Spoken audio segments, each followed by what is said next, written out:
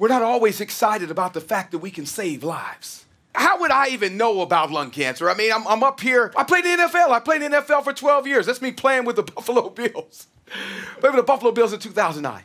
Am I thinking about lung cancer at that time? Absolutely not. Right? The next year I had a chance to go to the Washington Redskins, or now the Commanders that now are sold, and Magic Johnson's a part of the ownership. Washington Commanders. And I'm there in the offseason, and it's my 13th year, and I'm thinking, can I get this done? Body. Can I get it done? Knees. Can I get it done? Neck. Can I get it done? And my body, unfortunately, was like, no, I don't think you can. But also, more importantly, what happens as a team, because this is a high-level producing, there's a point where you can't just get it done. I might be able to run around, but I can't just get it done. And so, but I love this game. And I was thinking about what I was going to wear, and I have a bunch of different things that I can wear, but I wanted to have a suit on because I wanted to think of things in terms of business. And so I played in the NFL, but what I love is I love the NFL business. I love the NFL business in that we have teams that are competing, 32 teams that are competing with a salary cap that are even, and where the game, some people might say it's scripted. All right? But it's not scripted. But what is kind of scripted is the fact that they fought for a salary cap so that there's going to be competitiveness across, because the teams are going to be basically even. And so when you're watching a game, more often than not, that game's going to come down to the last 2 minutes. And it's not because somebody scripted it. It's because somebody said, I want competitiveness. Somebody said, I want every week for every fan base to believe that they can win. And not just every week, but I want them to all believe that their team can go to the Super Bowl. I want them to believe that. I want them to know that. The NFL is committed to doing that, and you have to have an organization that does, and I love it. And I loved playing. And so I got done playing. I'm with the Redskins, end up releasing. I'm at home for the first time, and my girlfriend at the time, Keisha, she's challenging me to do P90X and run a 10K race. You can see her. She was a rally cat at Clemson on the dance team, in amazing shape. And so in December, she had a little shortness of breath. And she goes to a primary care doc. Instead of ignoring it and saying, no, I'm not going to go, a little shortness of breath, goes in, talks to a primary care doc. Primary care doc gives her some antibiotics. He said, let's just do a chest x-ray. It came back that she had a mass in her left lung. And potentially, maybe that's not cancer. This picture is from Christmas, December 25th, 2010. 2 days later, we found out through a biopsy, lung cancer. And I said we found out the most important fact, and that is that anyone can get it.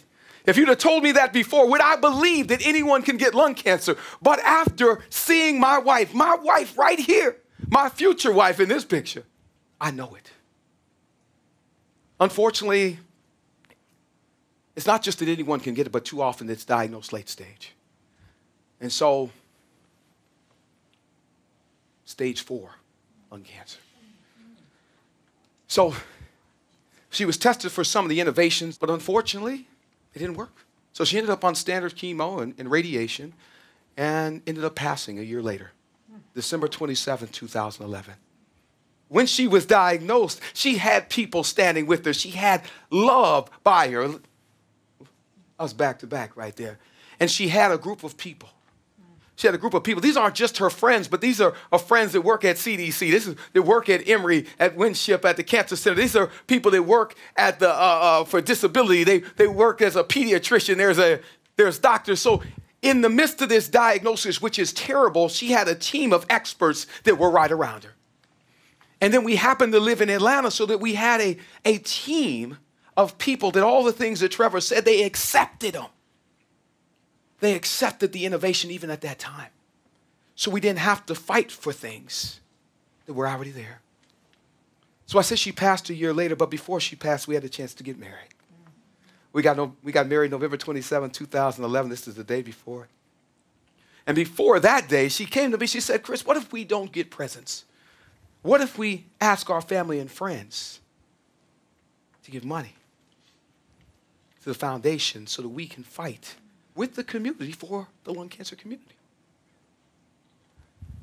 I said, man, Absolutely, babe. Now, it's so important because people will say that your wife would just be proud and you're continuing the legacy and all this thing. I said, well, hold up.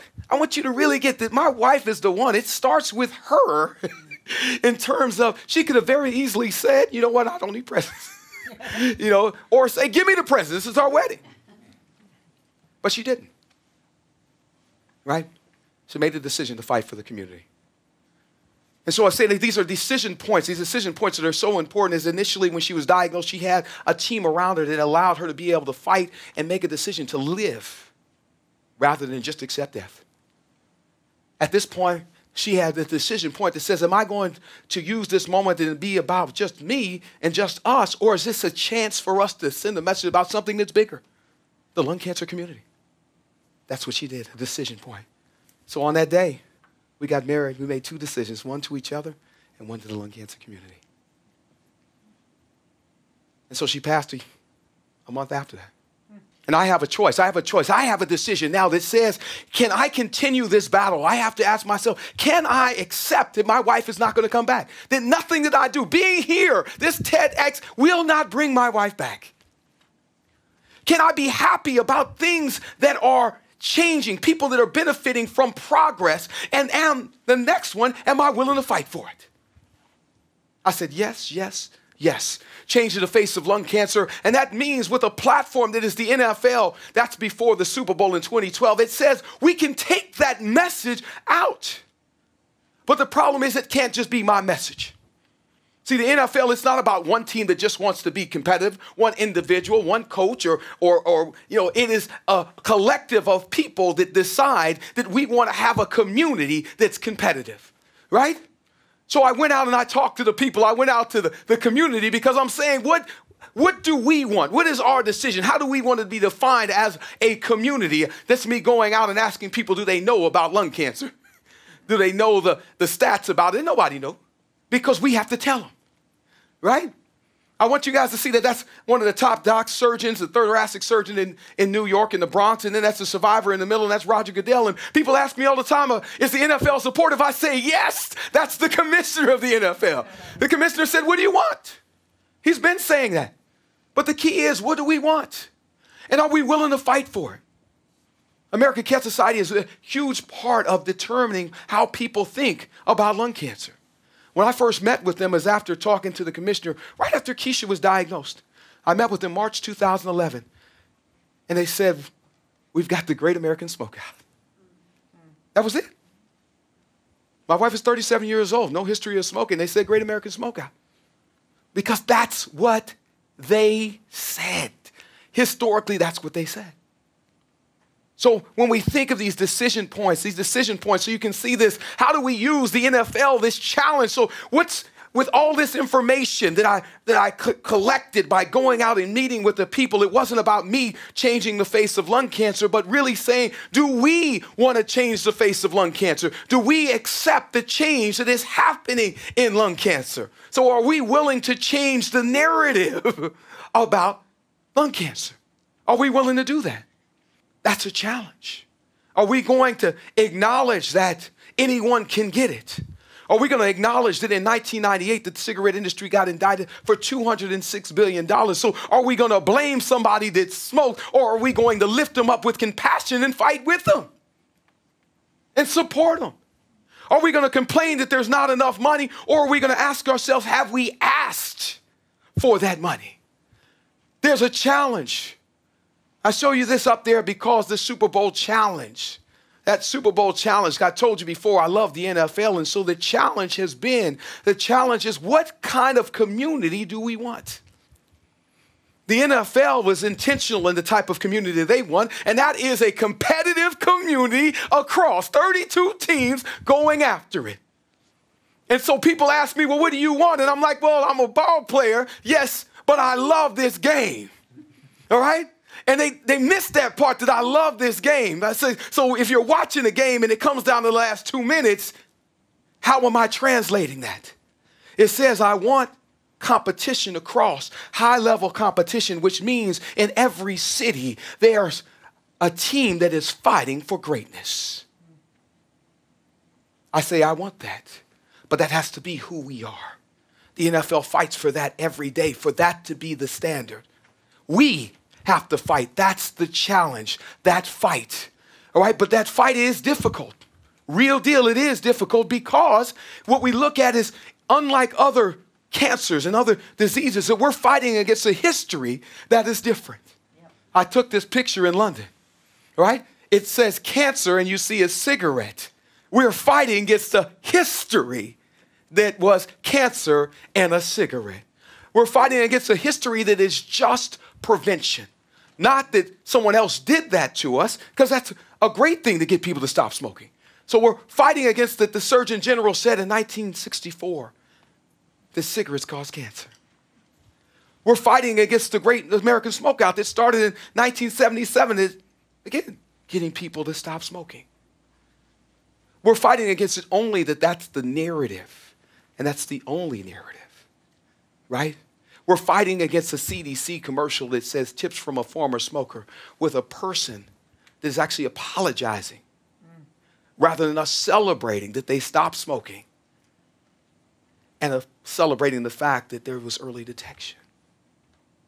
We're fighting against history, a history that said the only thing that we have, the only thing that we could fight for is prevention. And so we have a decision. And that decision is, as a community, how do we define victory? Historically, we defined victory only as getting people to not get lung cancer. Our challenge, our decision that is right now, every day, is will we accept that it is important that we get people to stop? Yes, that is important, but it's not their fault. We already proved it, and that our goal has to be survivorship. And we have to be willing to go all the way in on that. We have to accept that there's early detection. And we have to deploy that. We have to know that there's a nodule clinic. We have to deploy that. We have to know that there's new targeted therapies where people are living so much longer and so much better. We have to know that there's immunotherapy, and we have to know and accept that the new drugs, that is victory. We have to know that clinical trials and access are a game changer. We have to know that research matters. And we have to know that survivorship is critical. And that means meeting somebody where they are and recognizing that cancer is not the only thing that they're dealing with. They are a person that is living in this world. And so are we going to meet them with their issues as they are taking in the trauma of cancer? Are we going to fight with them? And so I show you this white ribbon project. Let me grab this ribbon over here. And I say I had a chance because we were fighting to find the people that are willing to stand up. And I had the amazing opportunity to meet Heidi and Pierre Anda. Heidi is a survivor in Greenwood Village, Colorado. And her husband is a primary care doc, retired now, caregiver. And there was a point where Heidi realized that if we wanted things to change, that we were going to have to stand up and fight for it. We were going to have to stand up and demand it. And that change is that survivorship is not a mistake. Survivor is not something that we're going to apologize for, that we are going to celebrate it. We're going to meet people where they are, and we are going to be good with it. And so she asked her husband when she realized that we had to do it to make me a big white ribbon. She said something else, but it really is a big white ribbon. And this big white ribbon, so as you see this big white ribbon is a way of being able to say, actually, you know what, let me hold on to it. This big white ribbon is a way of saying that you matter, regardless of how you got this. This is an inclusive community, but you matter regardless of how you got it, and we know it takes a team. So every person that is a part of changing and supporting and paving a way for this person's experience to be better, we see you, we need you, thank you. For the survivor to let them know that, hey, you are not alone. We know this is terrible that has happened, but you are not alone. And let me make sure it is clear, there is hope. You are not alone. We have doctors. We've got the whole medical team. You guys heard it from Trevor, that are fighting for you. You are not alone. You got NFL franchises that are fighting. You got your caregiver that is standing right by you. You are not alone. This is not unique to the United States. This message of love and making sure people know that they are not alone is not a unique message to the Berkshires.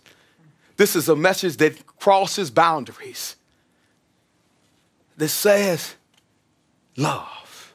When they say, well, what do we need to do in changing the face of lung cancer is infusing love into the equation. Infusing love is recognizing that the people matter. And then being honest about what can we do right now today to save as many lives as possible and improve as many lives. There's a decision that we have to make. It's a decision point.